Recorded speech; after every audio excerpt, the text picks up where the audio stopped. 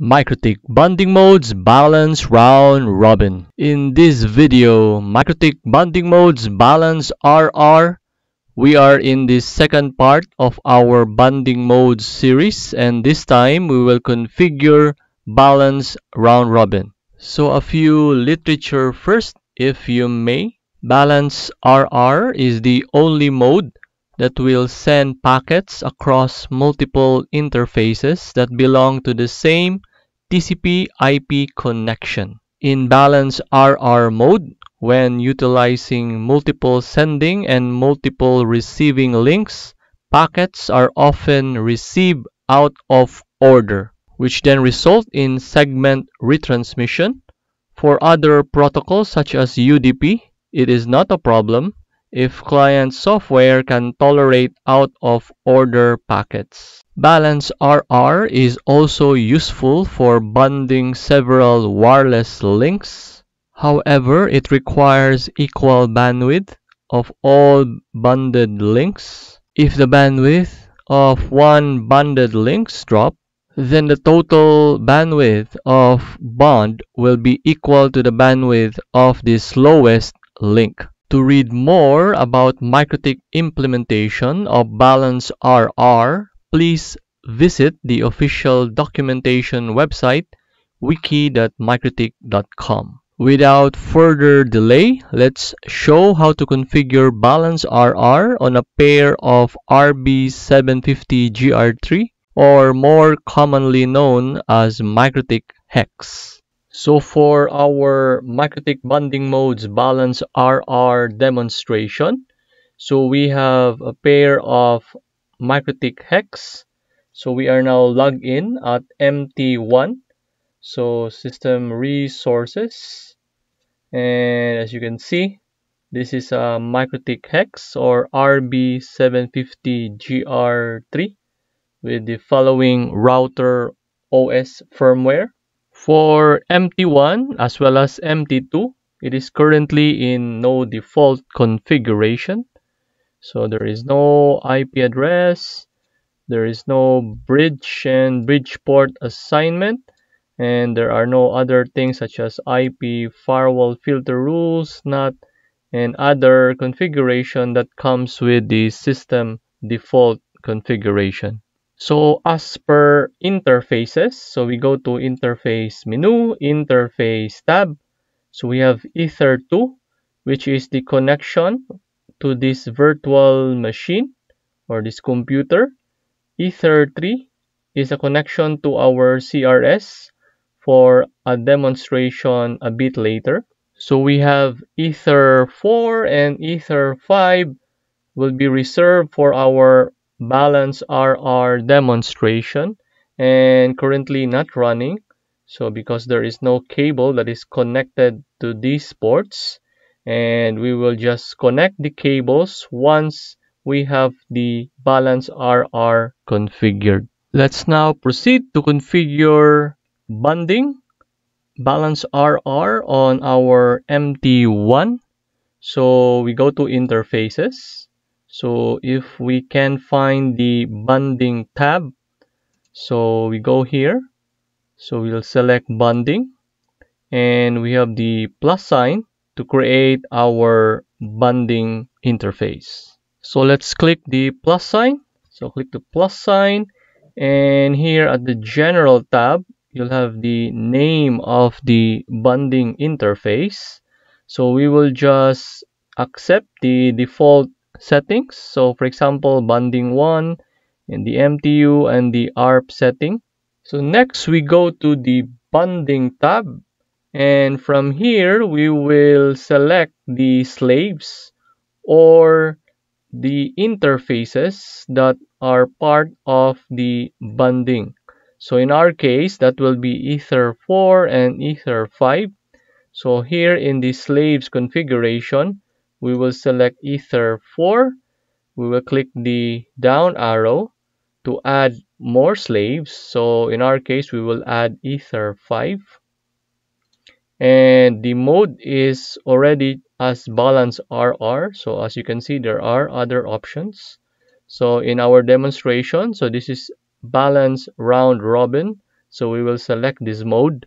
So I would like to seek for your patience that we will just leave the other values as default, link monitoring, transmit hash policy, and other settings here, as we will discuss this after we have discussed or we have gone through the bonding modes choices. So we will discuss this, or we have a demonstration on the later part of our bonding mode series in our MikroTik device. So let's click OK. So we have our bonding 1 and we have the slaves and the mode. So ideally you won't see this here because I have changed the show columns and add in the slaves and mode in order for you guys to see the slaves and the mode for this bonding interface. So if you'll notice as well, if you go inside, so it's still an inactive ports for Ether 4 and Ether 5.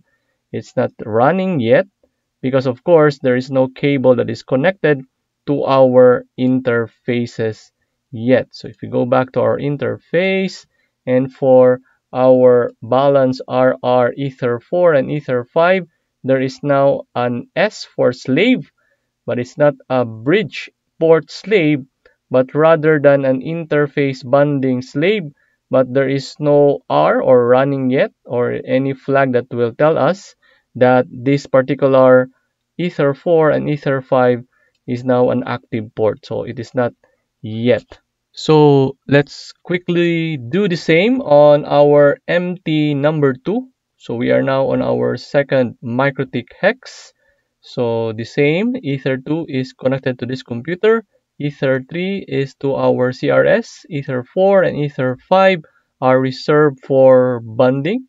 So there is no S for slave. So meaning to say we haven't configured bonding. So we go to bonding tab and let's click the plus sign to add in our bonding interface. So we go to general for the name of the bonding, which is we will accept bonding 1, and we go to the bonding tab to add in our slaves.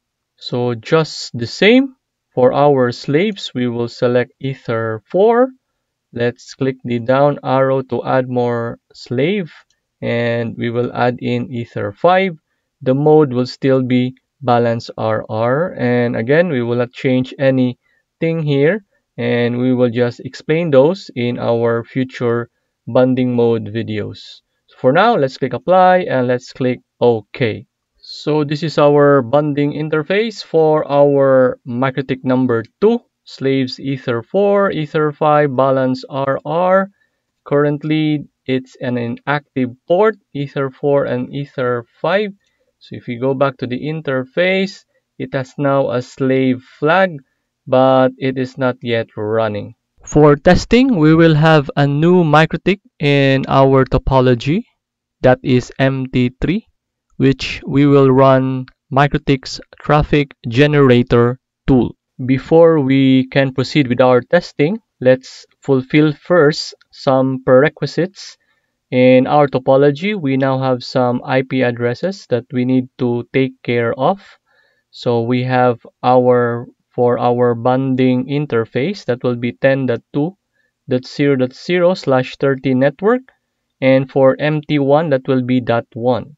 So we go to IP addresses, click the plus sign, so that will be 10.2.0.1/30 on our bonding interface. Okay, so click apply, click OK.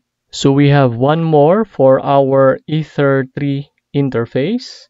So click the plus sign, so that will be 10.1.0.1/30 on our Ether 3 interface that is connected to our MikroTik CRS device. Click apply, click OK to accept the settings changes. Let's do the same on our MT2. Let's fulfill the IP address requirements. So click the plus sign. So that will be 10.2.0.2/30 on our bonding interface. Click apply, click OK, click the plus sign. So we have for our Ether3, that is 10.3.0.1/30 on Ether3 interface. Click apply, click OK. So review 10.2.0.2 on our bonding interface and 10.3.0.1 on our Ether3 interface. So we will just get back to the IP address configuration should the need for troubleshooting arises. At this point, the cables between the MT1 and MT2 via Ether 4 and Ether 5 are connected, as well as the connection from MT1 to our CRS and MT2 to the CRS as well is also connected. So if you take a look at the interfaces, interface tab, so you have the Ether 3 as running, as well as the Ether 4 and Ether 5, which previously is only with an S flag. Now it's with an R, so RS, running and slave. So this will tell us that the bonding configuration for our balance RR is now running. We'll have some quick confirmation first if indeed the bonding interface is up. So MT1 is 10.2.0.1, so we should be able to reach 10.2.0.2. So let's do a ping via the terminal. So ping 10.2.0.2 will be the IP address of MT number 2. So you'll see that it is doing some round robin on the interfaces, Ether 4 and Ether 5. And yes, we are able to reach MT number 2. We can also perform some sort of bandwidth test. So tools, bandwidth test.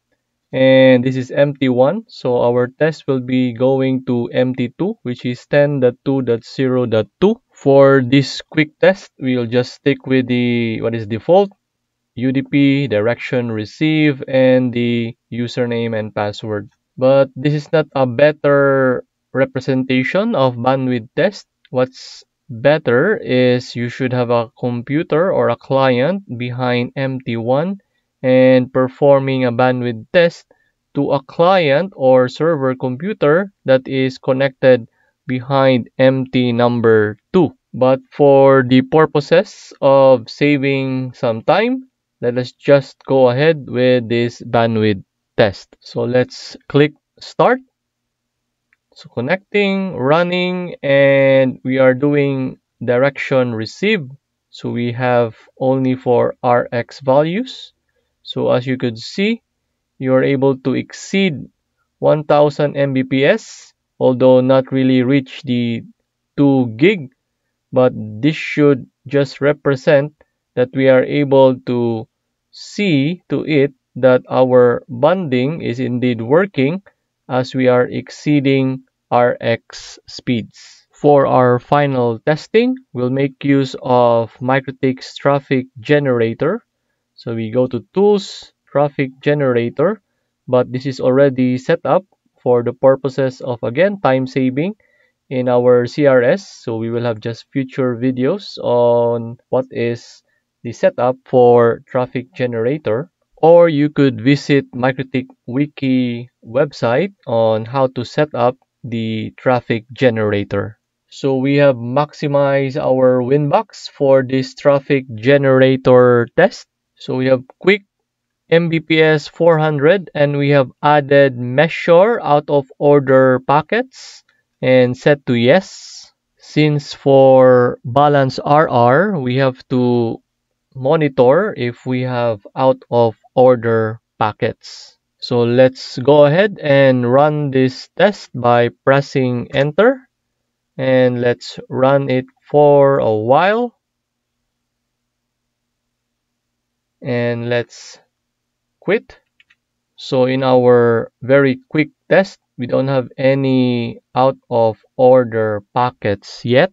As indicated, in the column RX000 or out of order packets. See you on our next MikroTik Bonding Modes tutorial. Thank you for watching.